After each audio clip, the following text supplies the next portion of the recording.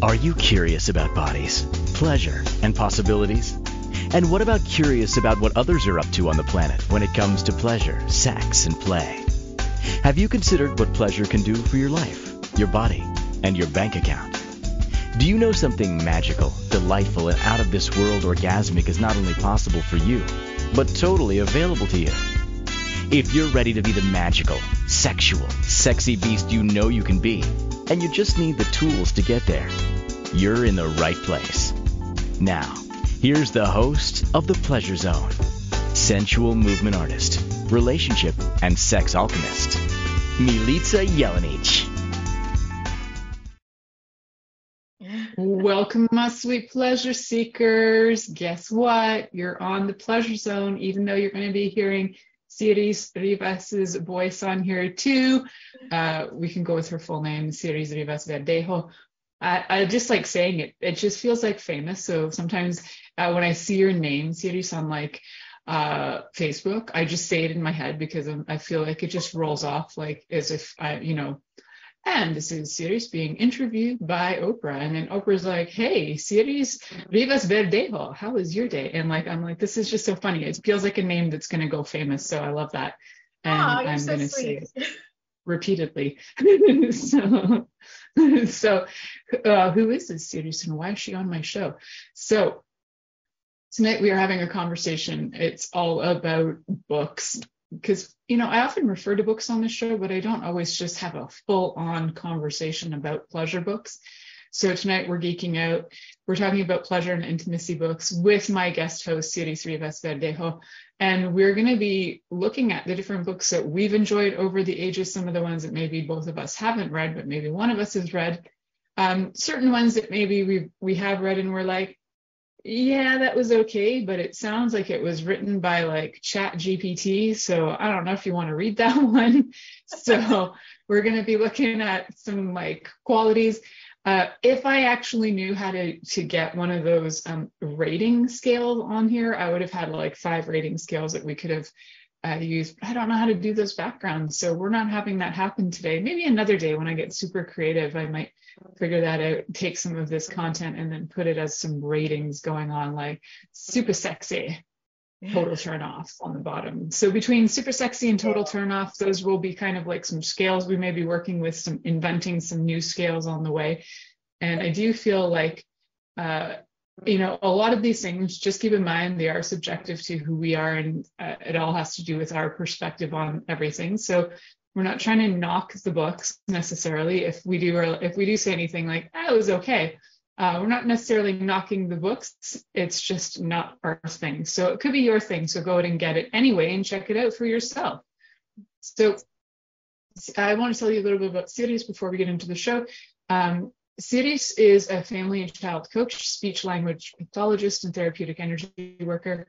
She uses her gifts to guide her clients to connect with their body, awareness, and other insightful nurturing as she nurtures changes in and with them. And she is a nurturing change agent in the world, like around the world, like not just in her town, right? So she works with people everywhere.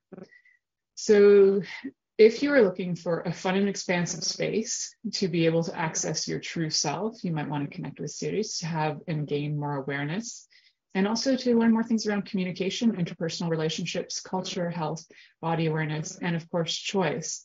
So there's lots of fun, great, different perspectives that Siris works with her clients. And if you're listening to this episode and afterwards you're like, oh man, she sounds fun, and you want to get a hold of her, do that. You can get a hold of Siris through empoweringlightlanguage.com. And you can also find on Inspired Choices Network, if you go over to the host page, you'll be able to find all of Siris's information on there and different links as well to talk about, so that you can talk to her and find different ways to connect with her. You can also find her on all different social medias as well. Just type in her name. She's there. She's everywhere. So, Siris, welcome to the wild and wacky pleasure zone.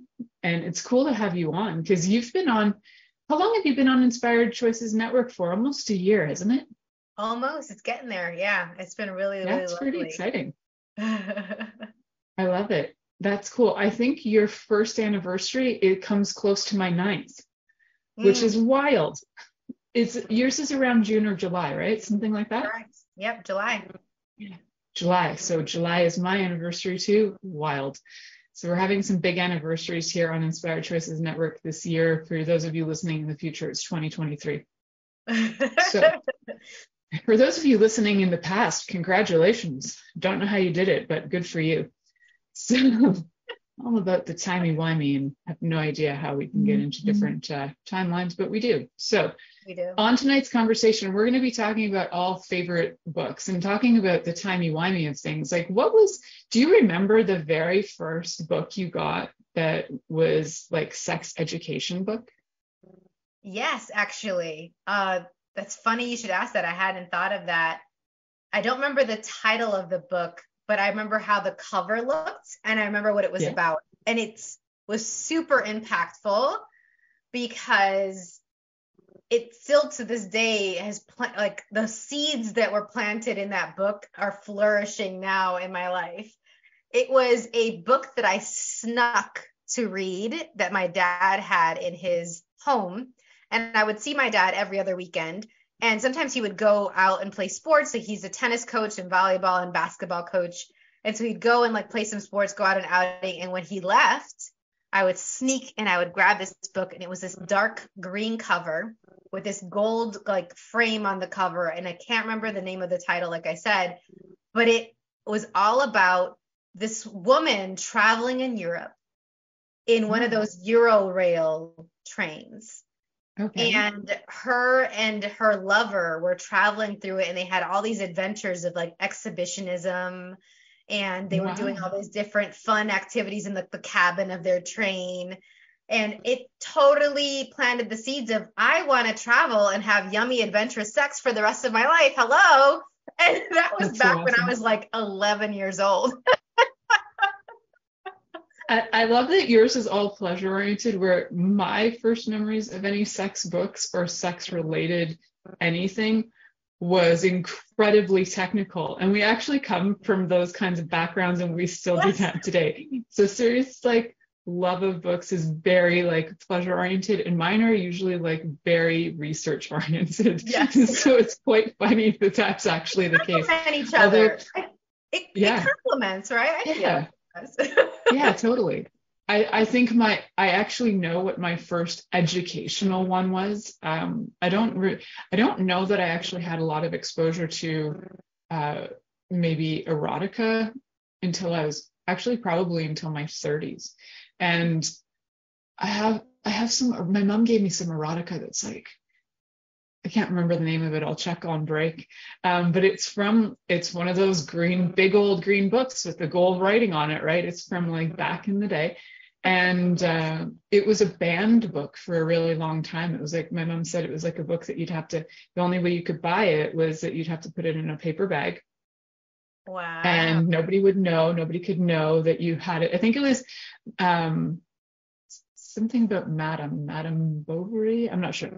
Anyway, there was some characters going on in there. I have not read. We have Playboy as some people's very first book, and I think that's pretty. We'll call it a book. Sure. So we're going to be a very inclusive definition of book today. Magazine, sure. So mine was technical. It was actually called The Facts of Life, and it had 3 pages. And it was a pop-up book, and it was, my aunt was educating me on my body, and she was a nurse, so everything was incredibly technical. And I snuck the peek at the 3rd page, which was incredibly heterosexual, the merging of the female and the male genitalia in 3D.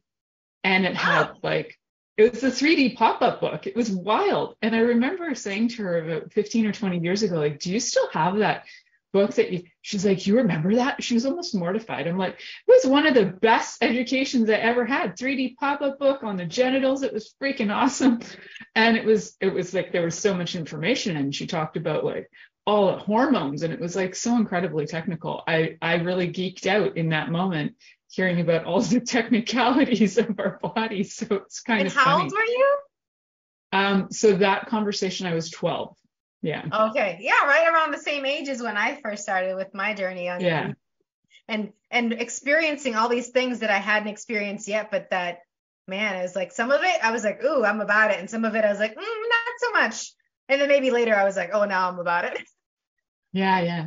When it became okay, right? Like, maybe reading about lesbian love stories across Europe would have been intimidating for me at the age of 12 because I didn't know that I knew lesbians at the age of 12. My mom had lots of friends who were gay, lots of friends.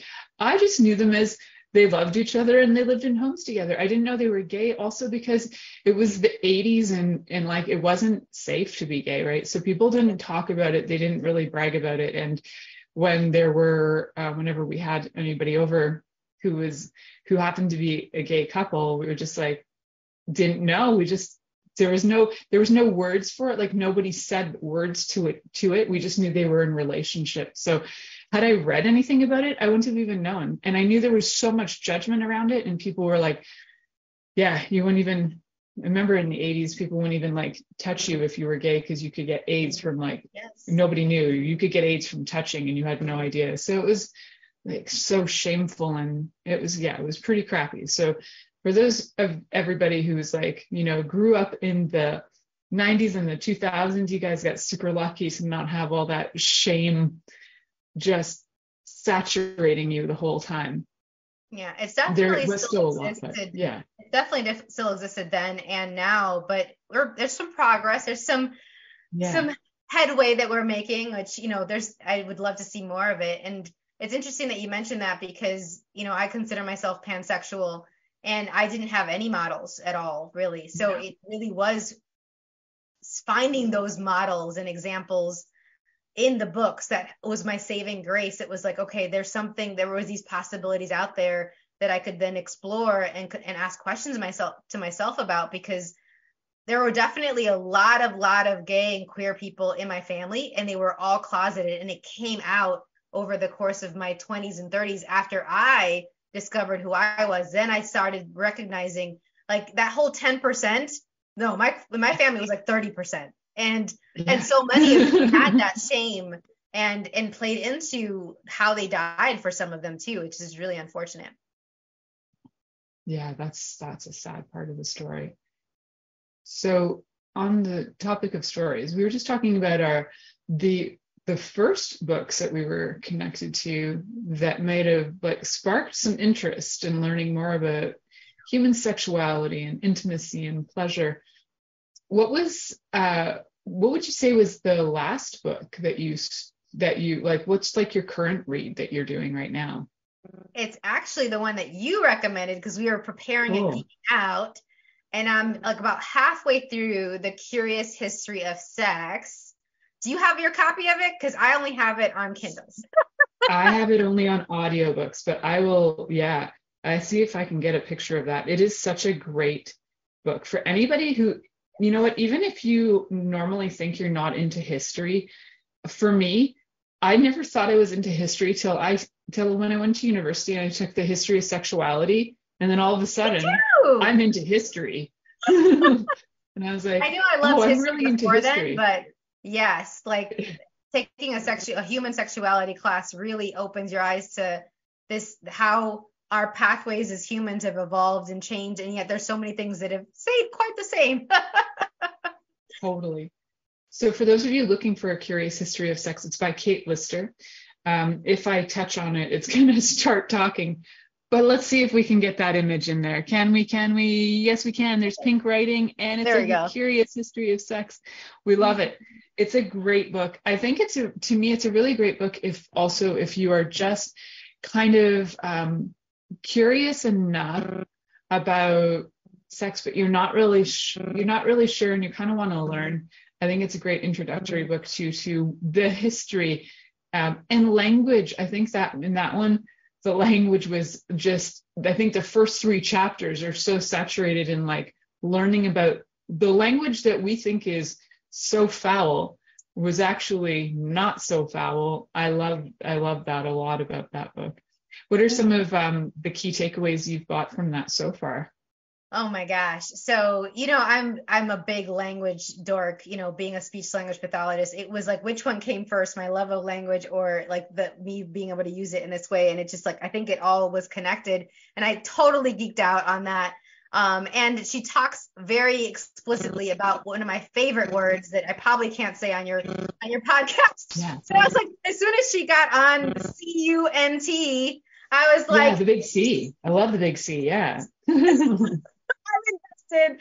And also I'm an audiophile, so everything related to sounds and how she says it, like her having an English accent when she says I know, right?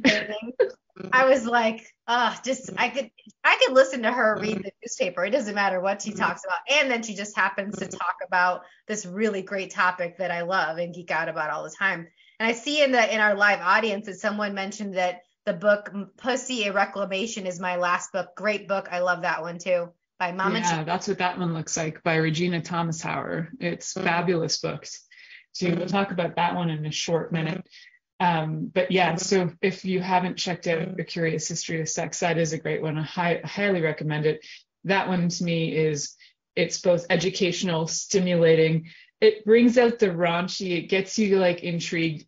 And, even though there's like it's history, it got me turned on. Like there were parts where I was like, that's kind of, I'm like, oh, well, those are kind of erotic. Ooh, that's kind of a deliciously erotic story. She really did an amazing amount of research, and I love how thorough her research was for that. So we're going to head to our first commercial. Guys, this show's flying by, and you're listening to The Pleasure Zone here on Inspired Choices Network. We'll be right back after this commercial.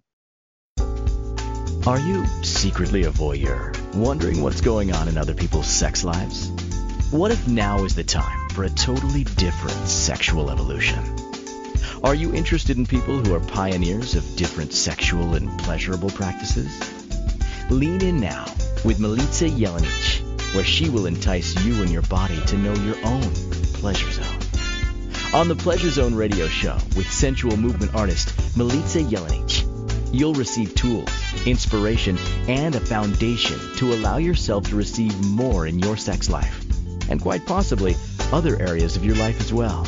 Listen for The Pleasure Zone with Milica every Monday at 8 p.m. Eastern Time, 7 p.m. Central Time, 6 p.m. Mountain Time, and 5 p.m. Pacific Time on InspiredChoicesNetwork.com.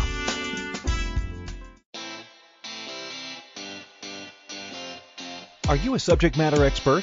Are you here to share your expertise with an audience waiting to hear from you in only the way you can deliver? Are you ready to have your voice amplified across the airwaves? Inspired Choices Network has a global radio platform streaming to millions of people across the world. Professionally produced and supported by an accomplished team every step of the way, you can broadcast from anywhere in the world, knowing your voice matters, and we ensure it is delivered with ease and efficiency. Eager to hear your message, the world awaits.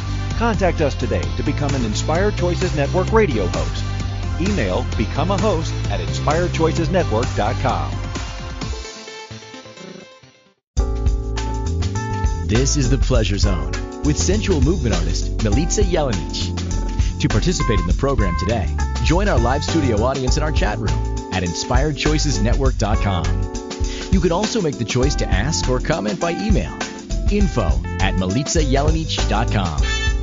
Now, back to the program. Welcome back, my sweet pleasure seekers. Tonight we are talking all about pleasure and intimacy books. We're geeking out because that's what we do. If you are just joining us, you're actually joining two hosts of the Pleasure Zone tonight. So if you're not seeing us and you're hearing us, you're on with Siris Rivas-Verdejo. I sometimes flip those, Verdejo Rivas, but it's Rivas-Verdejo. And Milica Jelenic, and we're talking all about our favorite sex and intimacy books, pleasure books. And just before break, we were talking about the first books that we ever kind of tapped into that got us curious. And then we found out that Siris's current read is The Curious History of Sex, which is great. Some of the recommends Siris gave me, I couldn't find I don't have audio books. I don't have Audible, I have audio books, and I couldn't get them on there. So I will have to wait till I can get a hard copy. My current listen is or a book read, because I do a lot of mine on audio while I'm working or while I'm driving. I do a lot of driving, so I get to do a lot of that while I drive. And it's called Bonk, The Curious History, The Curious Coupling. And I'm just going to get the full title because I have it on it's actually on my. Is that by Mary Roach? I believe it is by, yes, Mary Roach. I love her books. Oh my God, I love all of her books. Yeah, she has several, right? And so far I'm loving it. I'm about an hour into a 12-hour listen, I think it is, and really great content. So yeah, this one I'm just gonna find The Curious Coupling of Science and Sex.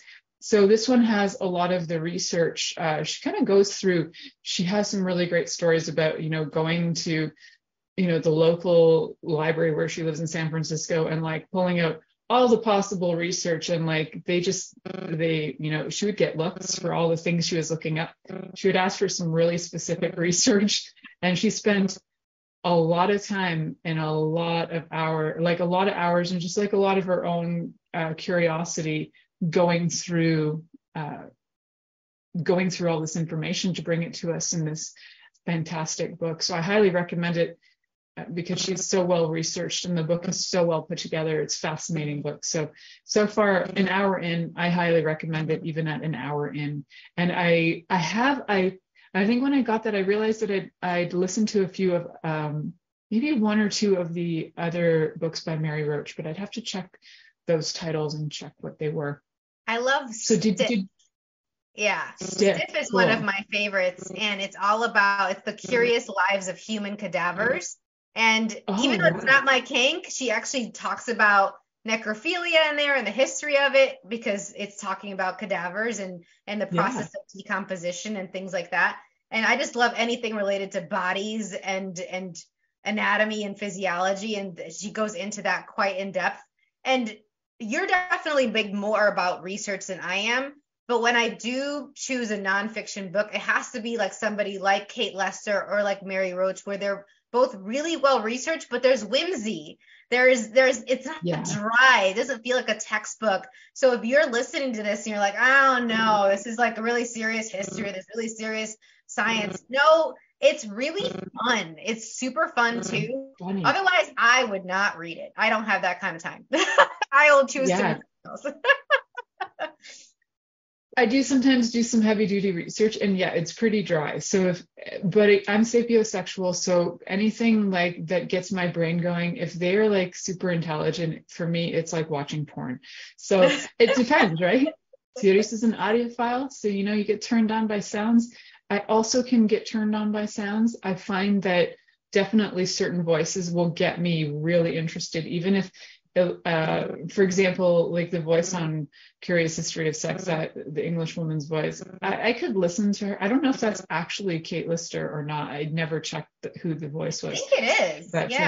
Is it? Yeah, the voice is just phenomenal. And she could be selling you toilet paper and you'd be like, that's hot. That's really hot. That's what you do, darling. That's a great image. Thank you for that image. Yeah. Oh my gosh, I love it. Well, the other thing is, like, I say all the time that I get naked for laughs and for brains. I just prefer that person to be in the same physical space with me. Otherwise, I just get frustrated. I'm like, why aren't you here so I can like play with you? Like, that's annoying. Yeah, that's helpful, right?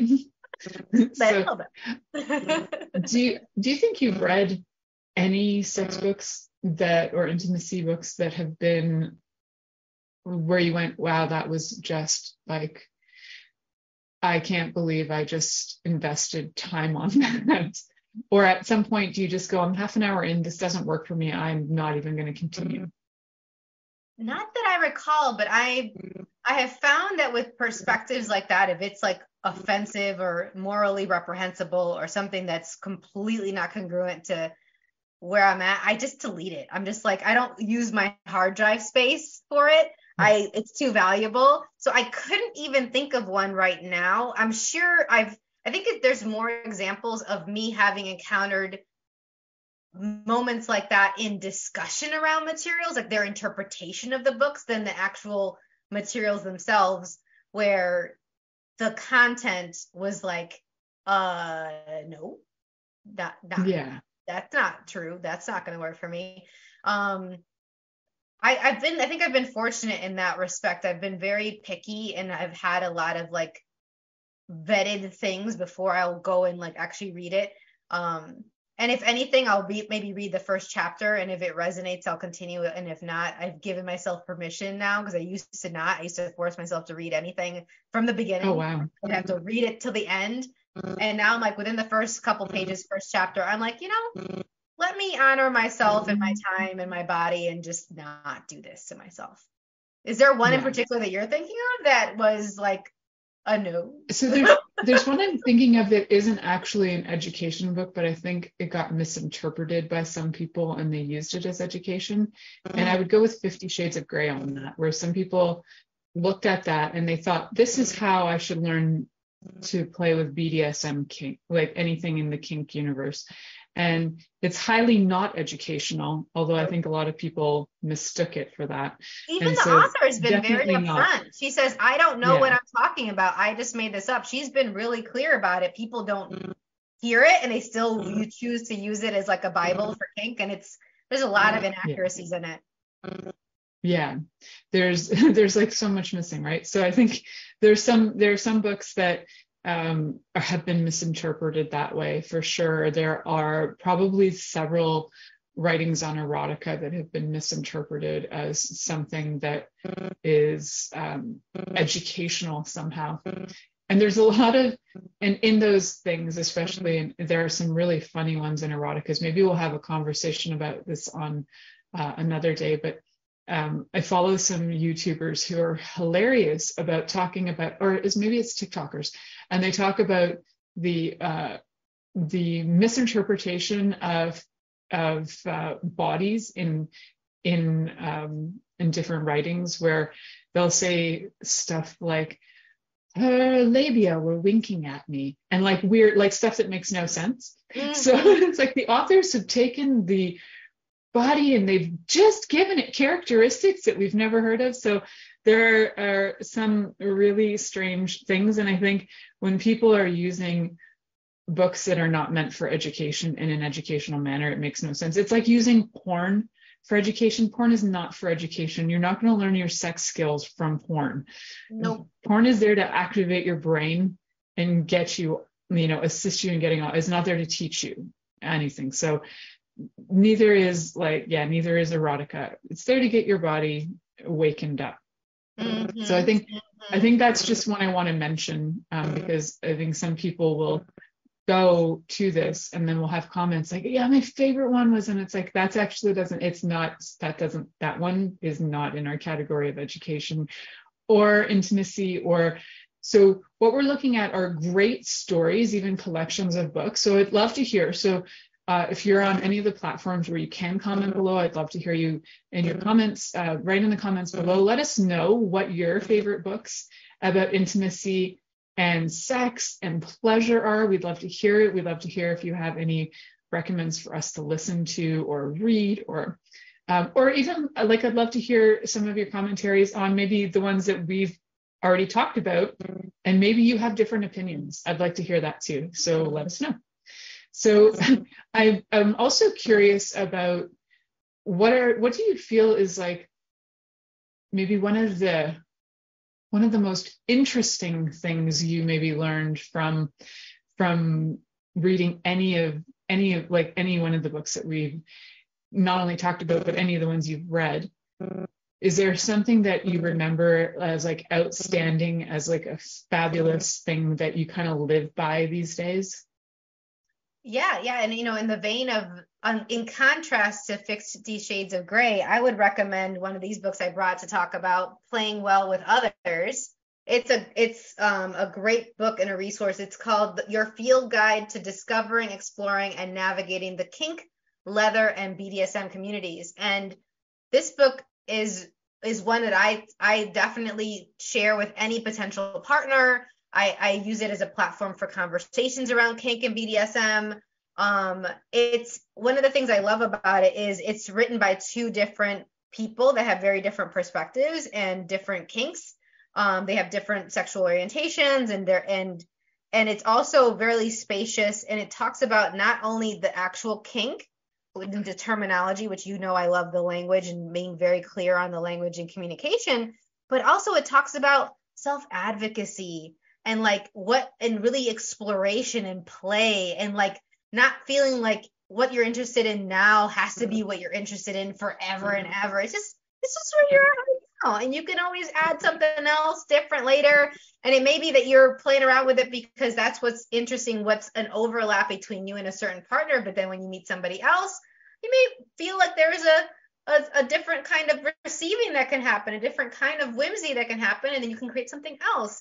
And so I revisit this and don't assume anything about other people that I'm going to maybe play with or myself at any given moment. I'm like, I haven't really looked at this in a while. Let me look at that. Okay. And I'm looking through, and they have these little comic strip spotlights to anecdotal stories to highlight some of the things that they talk about. So it shakes things up.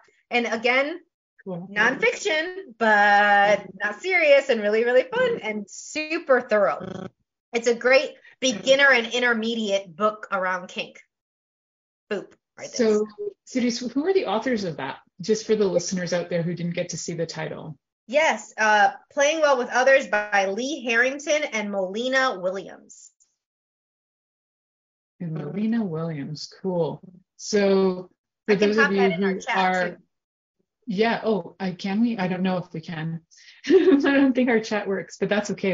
In there for sure. So for those of you who are listening, maybe we should have fair warned you, but at this point in the game, go get some paper, start writing some of this stuff down, but re-listen, have another listen and write these titles down, get yourself some credits on your audiobooks or whatever, get yourself some Kindle credit, go get some books, go get some I like to touch books too, have some actual books on hand too, would be great. When we come back, I'll be talking about one of the books that I found that I thought had a very inclusive message, and that's one of the things that I really loved about it. And it has a really great message about healing. So we'll talk about that. Healing for our sexuality, basically, anytime there's been sexual trauma and what sexual trauma might look like. I think it's a fabulous book, and it might be just the way I interpreted the book too. So we're listening to The Pleasure Zone here on Inspired Choices Network, and we'll be right back after this commercial. Are you secretly a voyeur, wondering what's going on in other people's sex lives? What if now is the time for a totally different sexual evolution? Are you interested in people who are pioneers of different sexual and pleasurable practices? Lean in now with Milica Jelenic, where she will entice you and your body to know your own pleasure zone. On the Pleasure Zone radio show with sensual movement artist Milica Jelenic, you'll receive tools, inspiration, and a foundation to allow yourself to receive more in your sex life, and quite possibly other areas of your life as well. Listen for The Pleasure Zone with Milica every Monday at 8 p.m. Eastern Time, 7 p.m. Central Time, 6 p.m. Mountain Time, and 5 p.m. Pacific Time on InspiredChoicesNetwork.com. Interested in masturbating for money, copulating for consciousness, and pleasuring on purpose? 21 Days of Sexual Magicism with sensual movement artist Milica Jelenic is an exploration of tools, processes, and actions that you can use to create more for your life, your body, your money inflows, and so much more. Graduated learning for all levels of interest. Learn at your own pace via video classes or join the yearly live class. Take a peek at www.milicajelenic.com.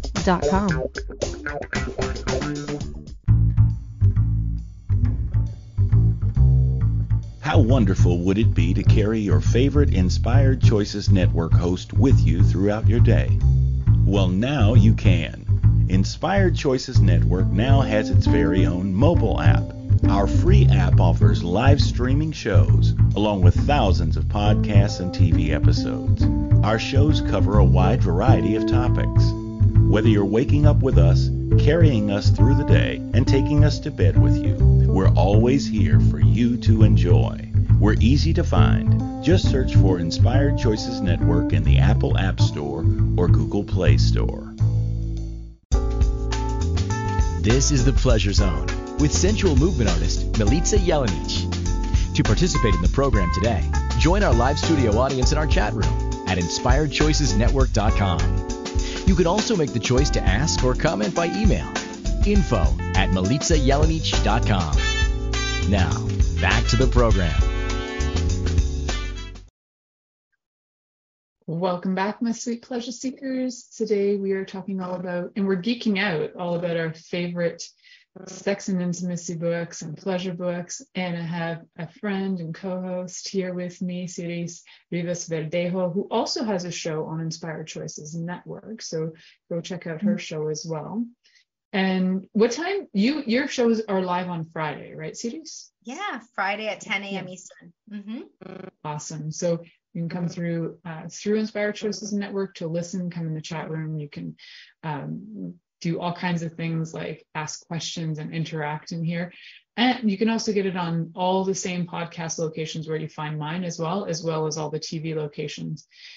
Siris, is there anything you want to share with the audience today about anything that you have that's upcoming that you'd like to tell people about, or if you'd like to invite them to book a call with you? Is there anything you'd like to promote? Let's give you a few minutes to do that.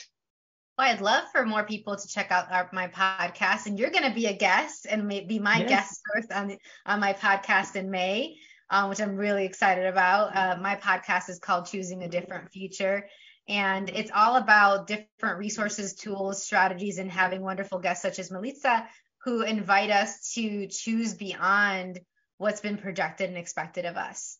And for a lot of us, we've had many things, be it because of our gender, our sexual orientation, our interests, our unique gifts that maybe aren't valued in the same way as it could be. And so we talk about that and more, and provide different tips and tools and questions we can ask so that we can soar beyond all of that, and we can actually create exuberant lives that light us up. And that's very much connected with our pleasure, right? If we are finding our pleasure zone, then how much more easier would it be to have exuberant living? I wonder. Yeah. We could all use a little bit of that. Sorry, go ahead, Milica. Yeah, and I think, and a question to the people out there listening is like, have you ever had exuberant living, and do you even know what that feels like? Can you even fathom it? And like, if you can't, guess what? You can always get some coaching to find out how. But what else did you want to share? Well, I was just going to say that in connection with that, like I do a lot of work as a family and child coach, because a lot of my families, they have a tricky time sometimes knowing how to communicate about these different topics like pleasure, like body awareness with their kids. And my specialty is working with kiddos with special needs and special abilities, my X-Men kids. But I also work with children of all ages, all the way through like 99 plus, that are really looking to tap into their inner child. And one of the things I like about a lot of these books that I found, including with the playing well with others that we mentioned before the last break, is it invites us to have that childish enthusiasm for living and for our bodies again, that many of us have either shut away, put on the shelf, hidden out, buried. And we can uncover that and like wipe it down, shine it up, and let it sparkle again. And I really love being able to facilitate that for people. Oh, I love that. And we all have the possibility of getting to sparkle again. So then it's just a matter of choosing it.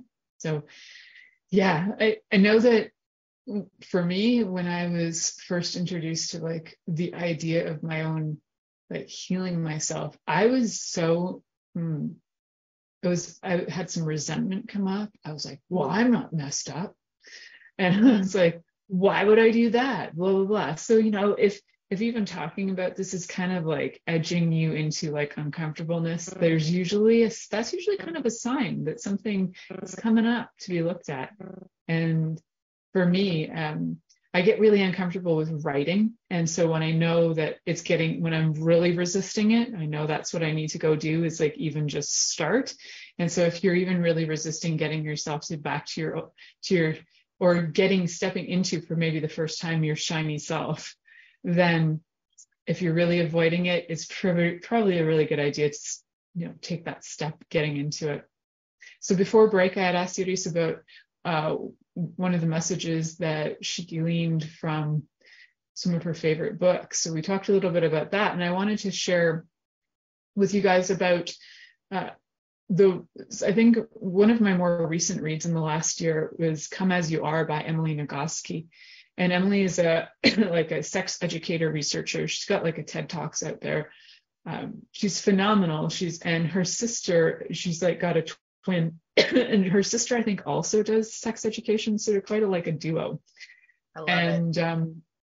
Emily there were some outstanding things in her book that I think I couldn't share more if I tried. And one of the things she talks about a lot is that arousal does not mean desire or pleasure. And so just because your body's aroused doesn't mean you desire sex or that you're having pleasure. And so I think that was really, like, the way she worded it was so freaking clear that anybody could understand it, including judges who say, well, you think you got raped, but you were turned on, so you weren't really. Well, she puts it so clear that even a daft judge could hear it. So I think that's really great, and I love that message that she shared. And then another one that she shares is she looked at the biology of bodies and how they develop in utero, and she basically says, like, no matter how you identify or how you've been identified when you were born, whether you're AMAB or AFAB, or whether you were identified as intersex. For those of you who don't know what AMAB, AFAB are, they were assigned female at birth, assigned male at birth, and then intersex is not often identified, but it's really prevalent, but often overlooked. So she talks about how all of us all have the same body parts organized different. So, whether it's like, your ovaries have the same, in development, they have the same tissue development and everything as testicles, right? So there are all these like connecting parts. And I think, to me, this is a book that when you feel comfortable enough about your, having conversations about sex, this is, to me, like a book that, like, if you're 16, I'd say probably, I don't know, maybe some people are younger and they'd feel comfortable listening to this too. But if you're like, 16 to like wherever, this book is great with education. And it also, because, we're in April and this is Sexual Abuse Awareness Month, I just wanted to also bring up that topic, because she is like truly backing people who have had any abuse and saying, like, yes, you may have confusion, like if your body responded, that doesn't mean you were saying yes. So I love that about her, and I love how she delivers that message. It's a really important message, and I don't think it can be shared enough. So so there's some other ones. That's like awesome. Yeah, so I like to also read books on like some other, like, another one that I've been reading is like Healing Love, which is like, it's a Taoist approach to sexual energy. So that one's kind of fun, by Mantak Chia. He's been around for a while, Mantak Chia. He's got some different organizations. Yeah, for those of you who have or have never heard of him. So yeah, Healing Love, you can there's several books in his like library of things that he's written. So any one of them will give you some really good tools.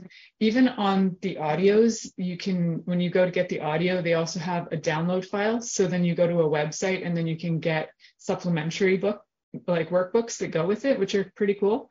So I like that when the audiobooks actually have the link to something else. Emily Nagoski's book also has a link that goes to other worksheets and stuff that she has. I love that. I think it's such a cool addition. I found that to be really helpful in a book I just finished recently, The Atomic Habits by James Clear. And it's all about like adding good habits and letting go of the bad ones. And it has all these links to different worksheets and handouts and the diagrams. If you want to get deeper, they'll have these images in the audio, in the electronic book or ebook version, but then it'll link you to all these other things that you can go deeper and explore. And I think that's really great because it's meeting people where they're at, but it's like, if you do want to go down a rabbit hole into more of you, hey, here you go. Yeah, that is really cool. I love that. So I'm just kind of scrolling through my my audiobooks right now. I have a lot of different ones. Wow, that's kind of wild. There's one I haven't listened to yet, so I can't really talk about it yet, but it's called The Compass of Pleasure. So that one could be interesting. And then I have another one. Well, I've actually been listening to quite a few books that have to do with healing traumas. So I've been listening to Stanislav Graf. I don't know if you've ever heard of him. Christina Graf and Stanislav Graf. So I think they were operating a lot out of California for quite a while. They had some workshops there, holotropic breath work. So basically they took like pranayama yoga and they cracked it up, and they were like, hey, let's do some workshops with this method, because they'd both learned how to do that, and they kind of brought it to the West. Yes, that could be cultural appropriation. Yes, I acknowledge that. And there is some there. So if you can take that work and you can go to the originators and you can do the pranayama yoga, it can be amazing for also healing trauma.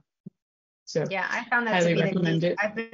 I've been practicing yoga since I was 15, and it definitely was a part of my healing journey with my physical issues that I had, because I almost died, and then my mental emotional stuff with anxiety and depression. And then after I was raped, that was a way for me to reconnect with my body in a positive way and feel like I had control and like I could go as far as I wanted to each day. And it was just a daily practice of like, where am I at today? How's my breathing today? And having that inform my decisions, and if it was a yes or a no for me to do something. I love that. I love that. You've been doing yoga for a long, long time. You've been doing yoga before it was cool. I don't know about that. I think it's always been cool. It's just more people are in the know about it now. As mainstream. Like I had a few friends in the 90s who did yoga, but not a lot of people were doing yoga. And we had like one TV show in Canada, and it was on our public television network. And this woman, it was in the 70s, and she had like this fabulous 70s workout clothes that were like the spandex that was just terrible. And there were no yoga bolsters out in the world, and there were no yoga mats, right? So she just put out a towel on her living room floor, and she would hold on to her like mantle for her fireplace, and like she just used everything around the house, and she was entertaining character. So that's kind of fun. And so we talked a little bit about, I showed the book of the Kama Sutra before we got in here. And in order to do the Kama Sutra, it's really good to actually go out and do some yoga first. And also, if you're planning on practicing Tantra, really good to go out and do some fundamentals of yoga first, and not just jump into it, full force with no experience in either energy work or moving your body. You could actually get damaged. So it's just to be aware of that. Other than the book that my aunt gave me, outside of university, the other book that I think I really liked, it was like my hidden secret sex book that I had in my early 20s, was Margot Anand's The Art of Sexual Ecstasy. And like, she was one of the first, also she kind of like brought Tantra kind of to the mainstream in a way. And she'd studied in India. And so she's still alive as far as I know. She was alive during COVID. I saw her on some calls. So okay. Margot Anand, she's like probably 80. I don't even know. She's a little feisty, fiery woman. I'm about it. All right, We normally would have a break, but we're not going to take it because we only have like 5 minutes left of the show.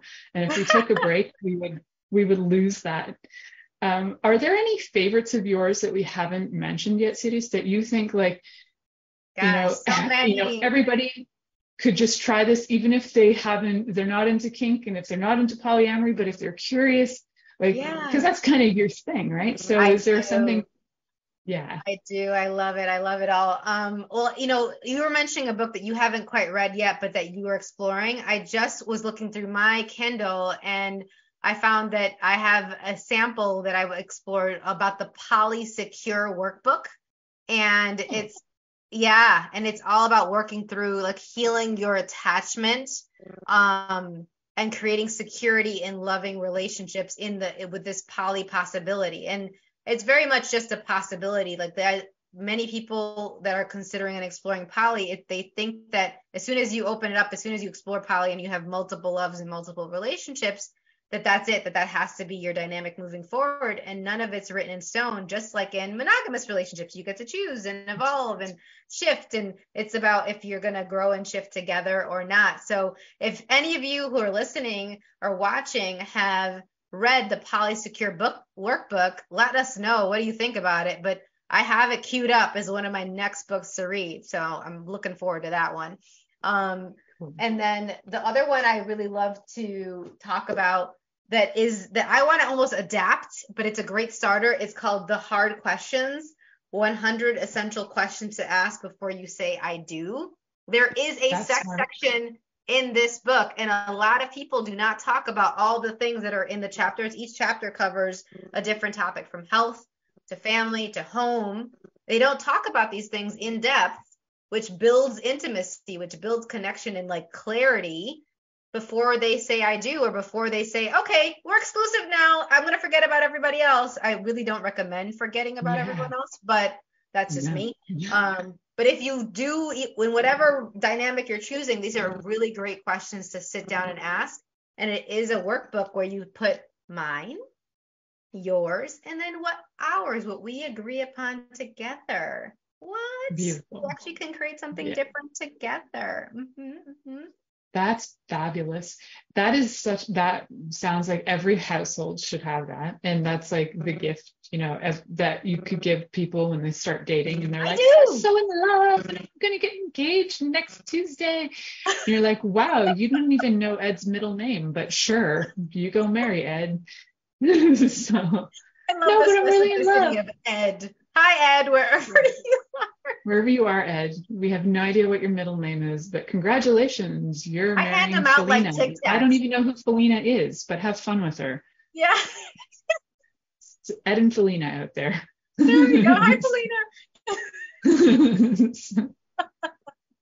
Oh my gosh, yeah, I hand that book out like Tic Tacs. It's one of my ones. I agree with you. Everyone should have it, and I revisit it. With each relationship, I grab a new copy and I'm like, let's go walk through it. Let's see where we're at with this. And then you can revisit it even if you're in a long-term relationship too.